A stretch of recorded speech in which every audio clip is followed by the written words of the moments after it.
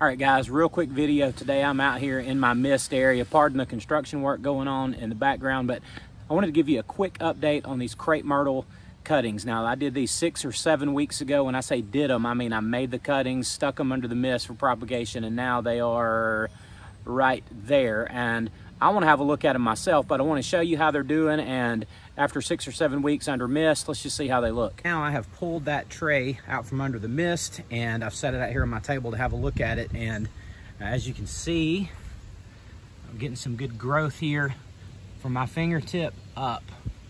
That's new growth this is put on. That one obviously is rooted very well. And then we have some that look exactly the same way they look as the day I put them in here. Now,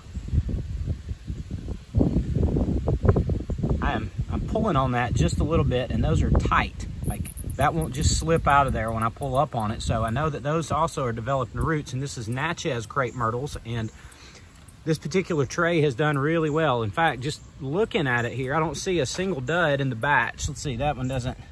Yeah, that one looks good too.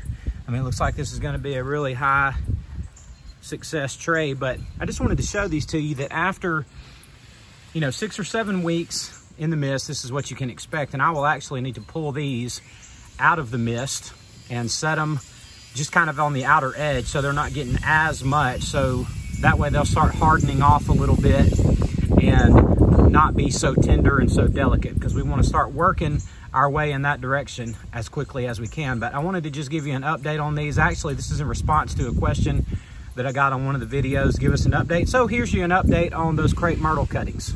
All right, guys, so that was just a quick update on these. I appreciate y'all watching. I'll have a more long form video on the channel tomorrow at the same time and place as normal, but I love y'all, and I'll see you then.